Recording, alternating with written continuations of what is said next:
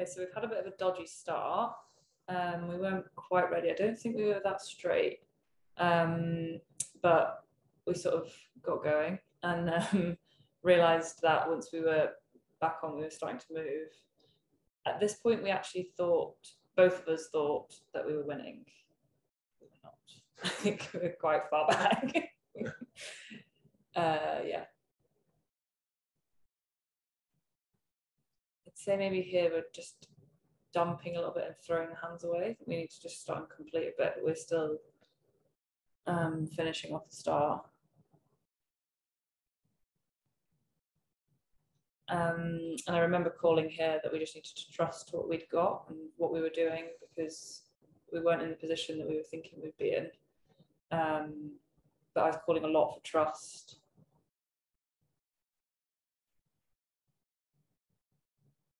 And then I don't know if you can see there, but we're quite a little bit like under the handle, a bit like this round back, throwing it away rather than like actually up and completing it. But we're starting to move, which was exciting. And one thing we took into the next World Cup to work on was the front end, just trying to get in a bit sharper. I mean, I think that's what everyone tries to do, isn't it? But I think like we're quite like that to get in rather than like in and on and direct. But then through this middle bit, we start to move.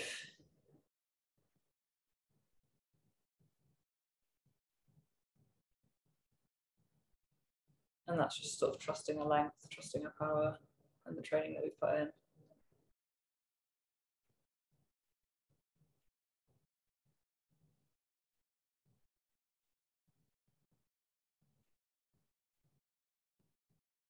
Has she got a long body? That's right. As well as being significantly taller than you.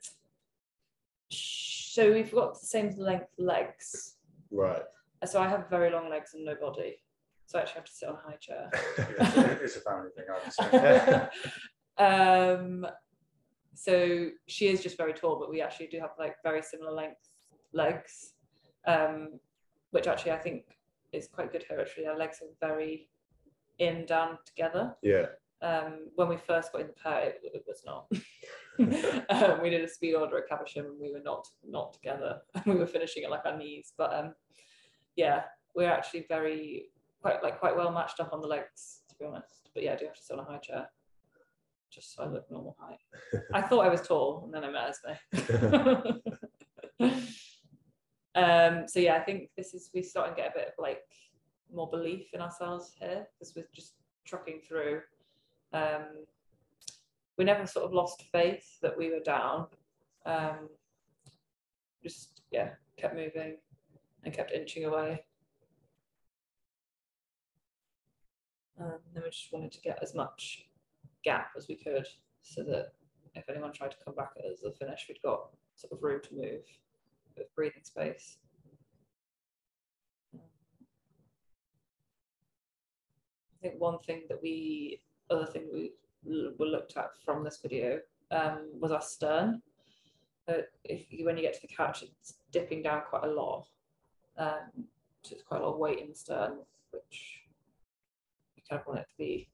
There will be some dip, but you don't want it to be down for too long. And ours is like quite down. It's like quite aggressive. I always think like if a boat's dipping, it's wrong, but if it's like rising, yeah, it wants to sort of bob. If it actually feels quite good to feel like you're picking the whole boat up on the rise. Yeah, exactly. Yeah, but there's quite a lot of dip on the stern, and then our blades are like that. It's like quite a lot of time out of the air, in the air. Sorry. So sort of like that's what we moved to focus on. What's it post this race? So yeah, post Belgrade for Lucerne.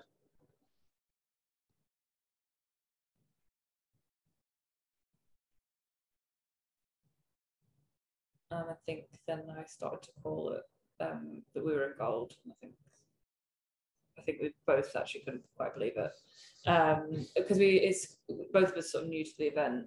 We didn't, and it's obviously a new it's the start of a new Olympiad, so we didn't know anything. The Chileans, they'd done qualifiers, Olympic qualification regatta, but we didn't know anything about anyone.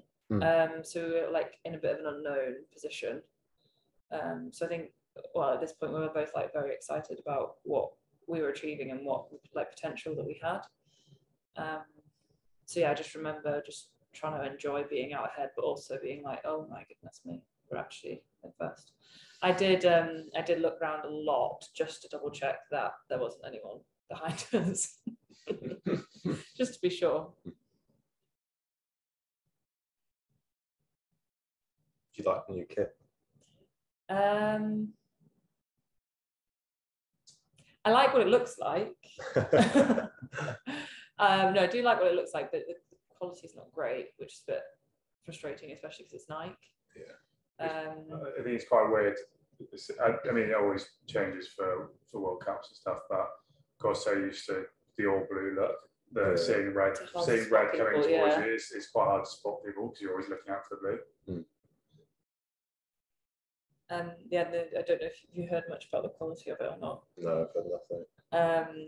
So like if it's like one piece, obviously, but you sort of have like your top and your bottom, and normally it would be sewn together. It's like a bit of a seam, but they've glued it. Right. So when it gets a bit hot, sometimes the glue melts. Of course. So your one piece turns into two pieces. Oh God. I think actually it was Callum Dixon, wasn't it, in the single at Belgrade. His went at the start, and he said he remembers pulling it up, and he was next to Ollie Zeidler, and he was like, well, kind of like lost all my nerves now because Ollie Zeidler's like looking at me like he's got a hole in his lycra. So yeah.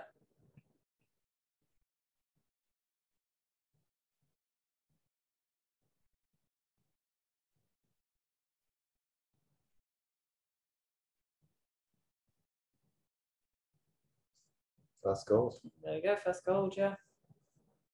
We had a lot to work on, which was good though. It is good because then you've got because if you're winning and you've got somewhere to build on. Yeah, exactly. I think actually the commentary, they said that we were smiling and they were enjoying winning and all of that, and then we died. Yeah, we were not enjoying any of that. It's the most painful handshake I think I've seen. But both of our pain faces is smiling, which is Okay, so I'm just going to add a couple of thoughts as to what I would do, basically, if I was coaching this pair, as there's probably maybe some of you out there who've got similar sorts of issues, and yeah, just something that might help your rowing. So sort of the kind of like main things that stick out when you're kind of watching this pair is, if we look at Esme's blade work on the way forward, her blade basically rises a bit too much on the way forward into the catch, and she's just sort of missing the water a little bit, so she's not getting that backslash quite as well as she could do. And the result, that kind of stern just dips probably a little bit more than they would want to as a crew, and yeah, would be able to be a bit more efficient with their rowing. So what I would get them to do, aside from kind of the obvious of the boat just looking a little bit too small for them. So if we look at Esme, the stroke seek as she kind of comes forward, her hand's just dipping a bit too much. You can see her blade is quite a lot higher than Emily's blade, and there's loads of travel that needs to happen for the blade to come down into the water, and she just can't be quite as accurate as her blade. So you can see Emily's catching just before Esme, which is actually what you do want in a pair, but it's just happening a little bit too much. And then there's no backsplash to her blade, and it does get rowed in slightly. So I think in part this is basically due to comfort on the way forward, as well as basically her hand position. So in an ideal world, you would want your outside arm to be completely flat, and you just feather with the inside arm. Whereas you can see here with Esme, she feathers with both arms, and then as she comes forward, it just makes you want to put too much weight into the handle as you come forward. Now, this is just one contributing factor. You can see Emily does it as well, but her blade work is a bit better. The main thing I would want to do with Esme is basically just try and get her a bit more comfortable on the way forward. And to do that, you basically want your outside shoulder to be that little bit higher and not feel like you're dipping as much coming forward. And a great way to do that is to just shift your weight slightly differently in your seat. So even if you just sit now on your seat, if you put a bit more weight into, like if you're a stroke side rower, if you put a bit more weight into your left glute, it's actually going to lift your outside shoulder a little bit more, and then vice versa for bow side. If you put a bit more weight into your right glute, you're actually going to bring your outside shoulder up. You know, a lot of times coaches say, "Oh, lean into your rigor, lean into your rigor," but that can be misconstrued as putting weight into your outside rigor, which actually puts you in a more uncomfortable position. So just changing that kind of weight shift slightly can really help your positioning coming forward on the way forward. So yeah, what I would say to Esme is on the way forward, just think about trying to put a little bit more weight into your left glute. And that way you can think more about rotation on the way forward instead of kind of lunging forward. And just try to be that little bit more upright. You know, you can see Emily does quite a good job of this. She doesn't kind of lunge at the front. She just rotates around, and she's got really good compression to her knee. Whereas with Esme, you can just see it's a little bit lungy. So I'd want her to try and get her seat up to her heels a little bit more, be that bit more upright, have that bit more weight in that left glute on the seat so that she can just sit up, rotate, and then there's just less weight in the handle pushing down, and she can just sit up, rotate, use all that kind of length and power that she's got, and have that quicker, cleaner catch, pick that boat up on the rise, which I know this crew's trying to work on, and row that bit more efficiently and that bit faster. And then there's that other little technical point of, yeah, trying to just feather with the inside arm. You've got the weight in the outside arm, so you've got really good control of the blade, and we're not putting too much weight into that handle.